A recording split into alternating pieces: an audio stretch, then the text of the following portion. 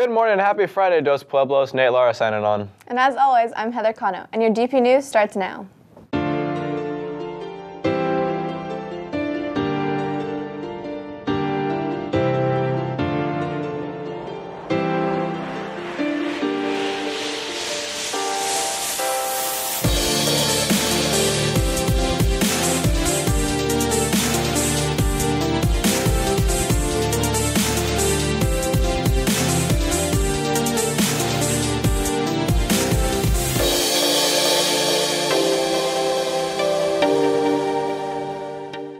There is a survey that is deeply encouraged for parents to take for students returning next year. The survey is about parent perception of school climate as they relate to a student's well-being, opportunities, and learning.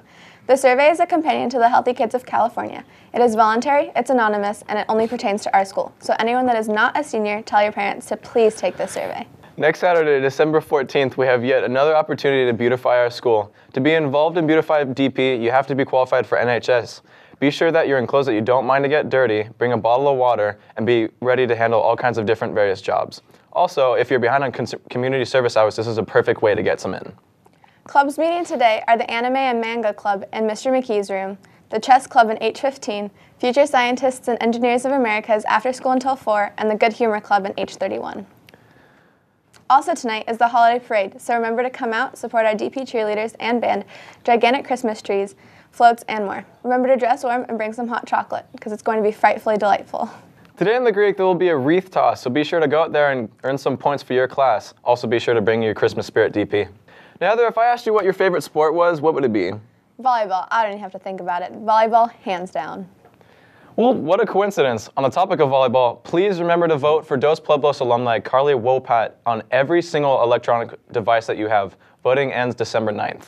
These past 2 days, Virtual Enterprise competed in a business plan, marketing plan, and the Human Resource Division. Congratulations on second place in Bakersfield. On a more serious note, yesterday the world lost a very important figure, not only to African Americans, but to the whole world around. Nelson Mandela, the revered South African anti-apartheid, was held in prison for 27 years, led his country to democracy, and became his country's first black president.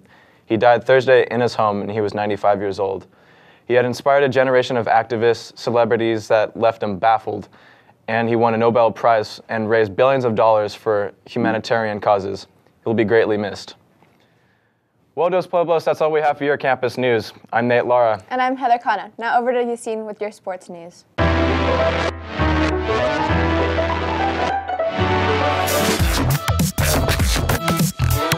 Hey DP, I'm Yassine with your sports news. Last night, the girls basketball team was in round 1 of the Lompoc tournament, dominating Santa Maria in a 64-33 win. Brandy Jimenez had 14 points, including 2 3-pointers, and helped the team score 24 points in the second quarter. They continue tomorrow in their tournament.